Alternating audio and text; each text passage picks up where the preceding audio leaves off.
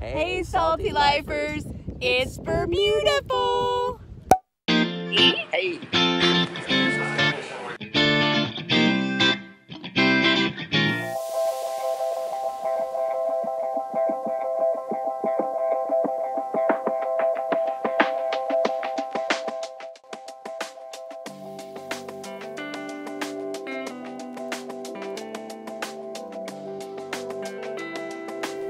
Greetings, Salty Lifers.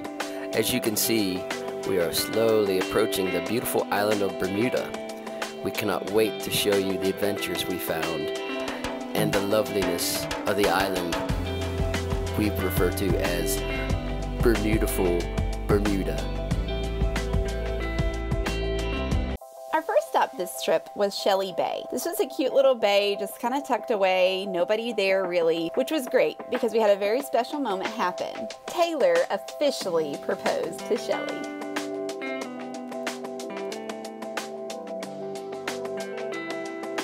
Lunch. Oh, lunch. Yes, we had lunch at the White Horse Pub in St. George's, which was a really fine choice. Our server was very nice and attentive. They have a bunch of different drinks and a wide food menu. The fish and chips was my favorite, so I highly recommend. Next stop was the unfinished church. This church started to be built in 1874, but due to many different circumstances, it was never finished. And now it serves as a beautiful landmark in St. George's. A short walk from the unfinished church was beautiful Tobacco Bay Beach. Salty Lifers, if you've never seen anything like this, oh my gosh, this is the most beautiful place I have ever seen. We've seen some pretty beautiful places, but this, let's not get run over by a car for starters. Stopping. Look at this. Little beach.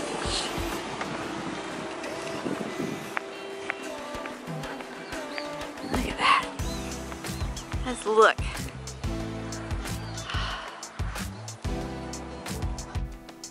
Tobacco Bay was a cozy, smaller beach in Bermuda. Actually, most beaches in Bermuda are kind of small and quaint, with the exception of Horseshoe Beach, but we'll get to that later. Tobacco Bay had a nice little area where you could buy drinks and you can rent umbrellas and chairs, and the snorkeling there was amazing. I highly recommend going and checking that out if you ever have the chance to get to Bermuda.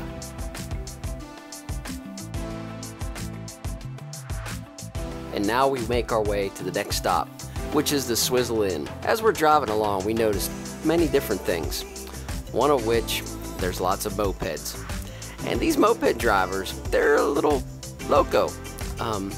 It appears that the people that are locals in Bermuda drive a lot more crazy than the tourists do. The tourists are way more cautious. Absolutely. It's definitely one of the scariest things to be on the road and have oncoming traffic and a scooter just zip right around you like it's not a thing. We almost saw a couple people get hit. I mean, the roads are not very wide in Bermuda, so definitely caution you if you go to Bermuda, definitely rent a Twizy or one of the other electric vehicles that they have. Don't rent a moped scooter type thing. If you do, get the insurance on the cruise ship. For real, because those things are scary. If you haven't noticed, you drive on the wrong side of the road in Bermuda. Now, on your way to anywhere in Bermuda, you get to pass some really amazing things. So like you've kind of seen on our drive, now right now we're passing the airport, so just don't mind all the construction because they're upgrading some things. It's an airport, that's what they do. Exactly, all airports, all construction, all the time. So, but as we go by, there were a couple really neat sights in Bermuda. Number one I thought that was cool was the world's smallest drawbridge. It's in Bermuda. It's very tiny. It is. I wish we could have seen it operate, but you blinked and you missed it. Exactly. All right. Well, I think we're almost here. Oh, gotta back up first because I missed the turn. Oh, all right. Well, I think we're about to pull in. Let's get some swizzles.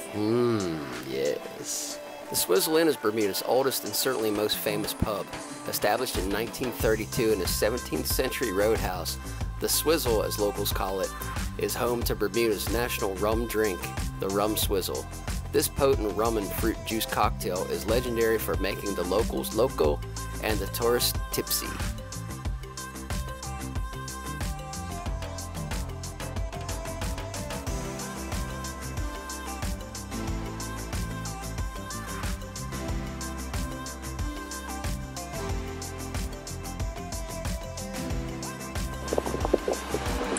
Hey Salty Lifers, here we are at Horseshoe Bay in Bermuda.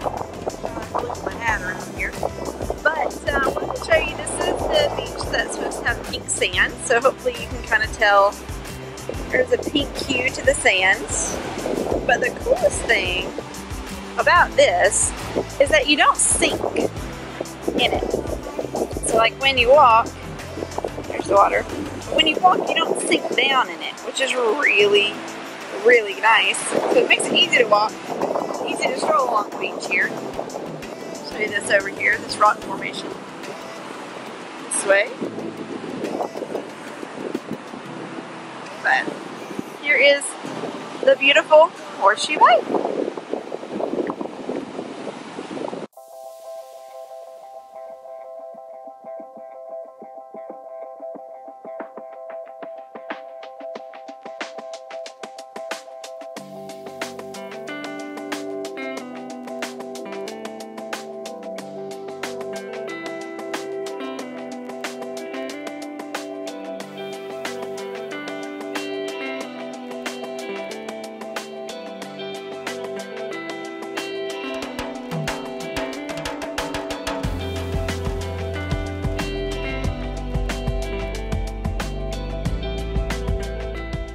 Next stop, the Botanical Gardens. Make sure you visit the Double Fantasy sculpture.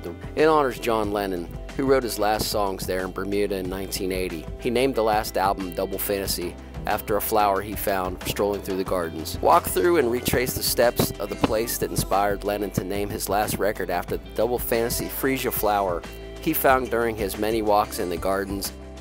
And now for a beautiful sunset drive back to the dockyard.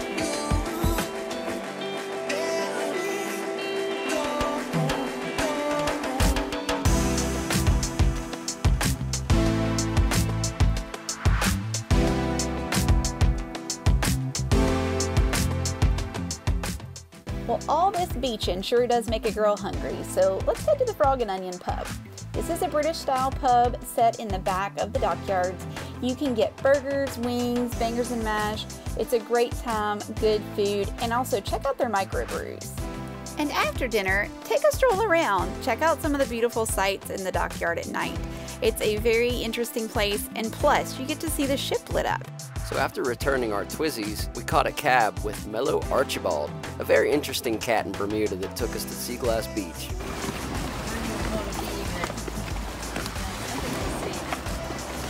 Watch your step, babe.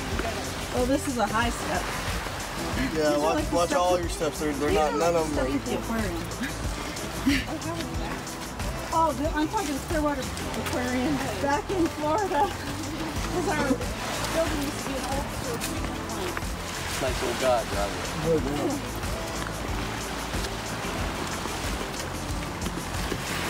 Oh, you drive off the wall and all stuff. Oh, you got our bag. I got one. Oh, I thought you had the other one. Well, you got all of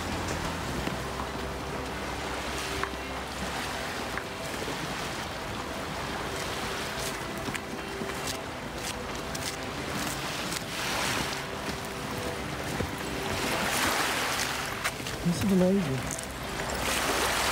It's amazing.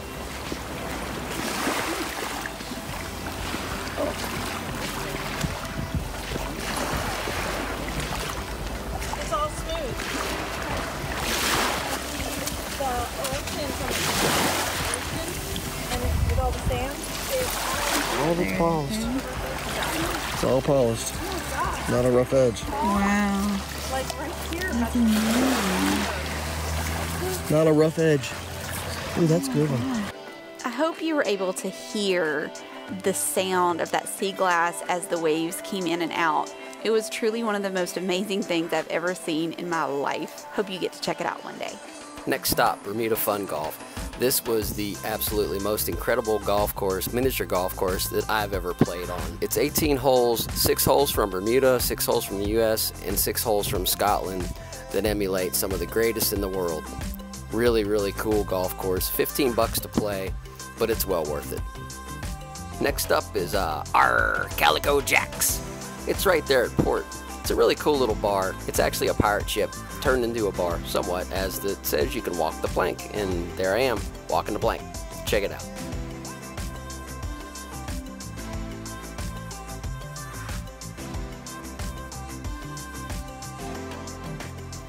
While in Bermuda, we had to get around, so we want to take you on a tour of the Twizy. Check it out.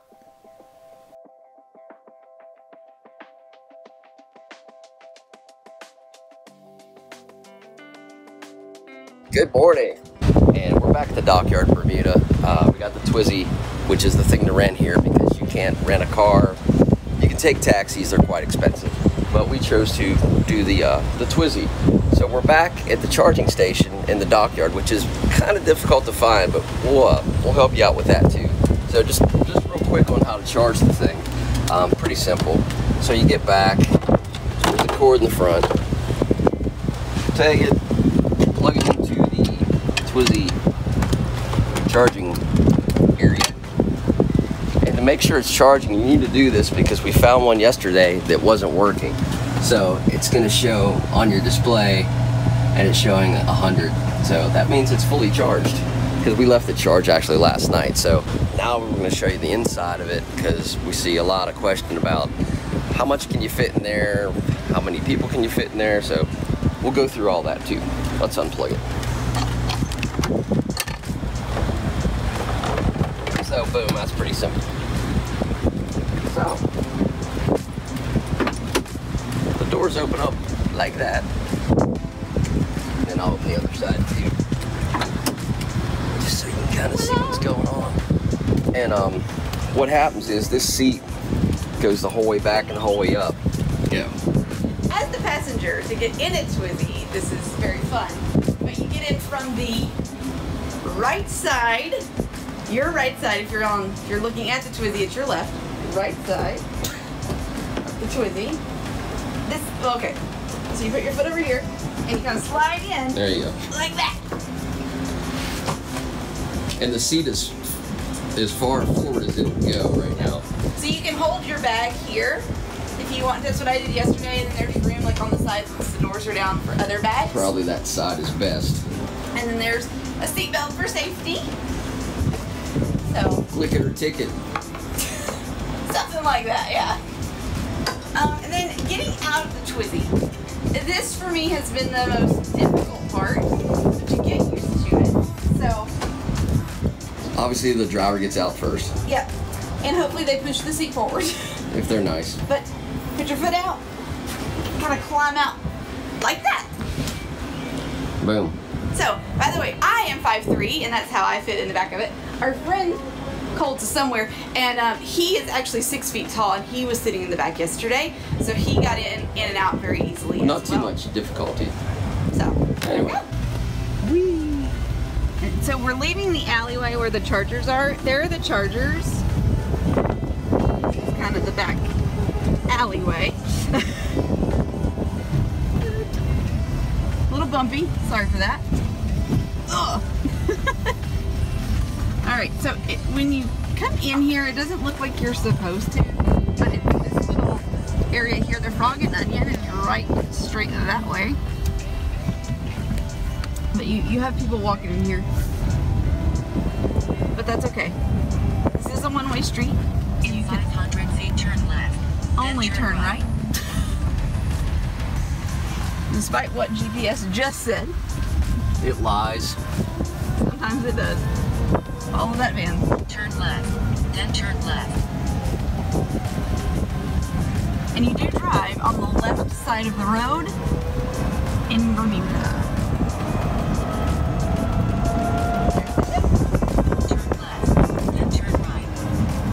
Alright, to get to the Twizy charging station, when you come down this one-way street, you're going to see this little pastry shop. Bistro here. And there is an ice cream shop on the other side. So you will make a right turn into here. You will go, I can't turn in there. Yes, you can. So you want to take that turn and drive your Twizy this direction.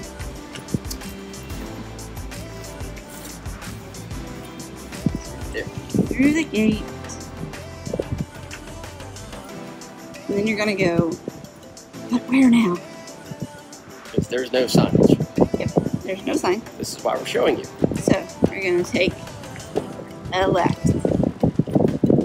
Dun dun dun. We're gonna go down this alley and think, This is not right. this is not right. But it is. What's going on with this craziness? But trust us when we say this is where you go. As you saw earlier. You're learning from our experience. Alright, so once you get to this corner, obviously don't go straight or turn left. Yeah. Turn right. And then there is where the Twizzies will be. So at the corner of the building, you will see the little electrical outlets. You can plug your Twizzy in and charge them up. And there's one on the other side. Yep. There's spots for where the mopeds 6. are. Yes. Yep, there's 6 There's 6 spots there. plug-ins. Alright, so there we go. There is how to find the back alley Twizzy charging station. We actually told the people at Current Vehicles about this issue, and they're supposed to put some signage up. So, Hopefully when you travel here, or hopefully you saw our video, and now you know.